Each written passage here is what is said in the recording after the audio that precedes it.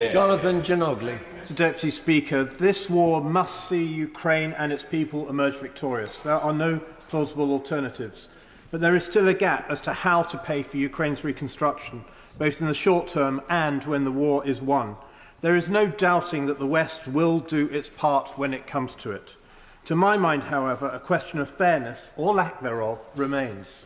It cannot be right for the burden of reconstruction to fall solely on the shoulders of Western taxpayers. This is especially the case due to estimates for it being so astronomically high. Suggestions from the ground in Ukraine has been said that it will cost around $750 billion, and this figure will only continue to grow as Russian armed forces and mercenaries continue their indiscriminate destruction. The aggressor in this case, the Russian Federation, its political and military leadership, and yes, its people must pay the price. The price, that is, for disregarding and in fact smashing the rules and norms of the post-1945 world order, which had guaranteed the peace in Europe for so long.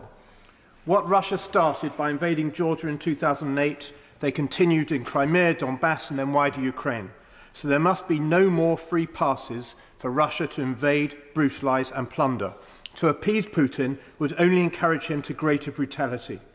Our current freezing sanctions are robust, wide-ranging and necessary, but in light of Russia's barbarism, they do not go far enough.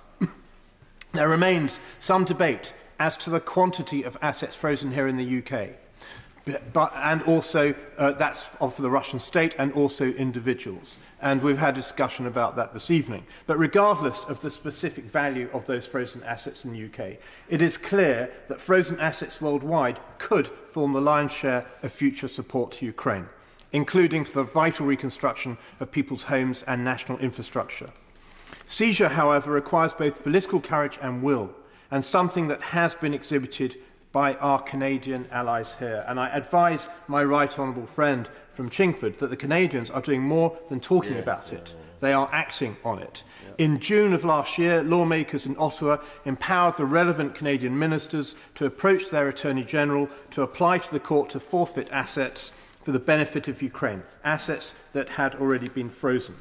The legislation does build in important safeguards to protect rights to property, including that any person who appears to have an interest in the frozen assets may be heard by the court. Nonetheless, seizures are now underway, specifically in relation to an estimated $26 million held by Granite Capital Holdings, a company owned by the sanctioned oligarch Roman Abramovich.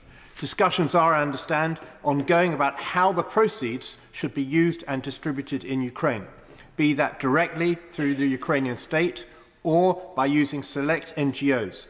But the fact of seizure is now a legal reality in a friendly nation whose legal system is similar to our own. Conversations I've had with lawmakers in other allied nations, such as the US, indicate they are also considering how to make seizures legally viable and feasible in their own jurisdictions. And media reports suggest that this is also the case in capitals across the EU, such as Tallinn. We should be doing likewise here in the UK as well. Not to do so, I believe, risks us finding ourselves in the morally dubious political situation of handing back frozen assets to Russia and to sanctioned individuals. Or it could lead to individual national deals with sanctioned people, which could put us out of lockstep with our allies. One of the many lessons of the last year since the renewed invasion is how important presenting a relentlessly united front to Russia is. On the day that we were privileged to welcome President Zelensky here for his outstanding address, the Prime Minister made positive and welcome comments about the necessity of asset seizures, as I note did the Leader of the Opposition.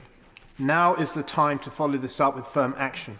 As of today, Mr. Deputy Speaker, I'm confident in predicting that such action would have the overwhelming support of this House. I think we've seen the cross-party support here today.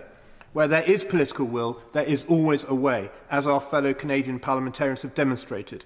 And I strongly welcome this debate and urge the government to set out a practical and effective plan for frozen Russian assets to be seized and repurposed to Ukraine's benefit.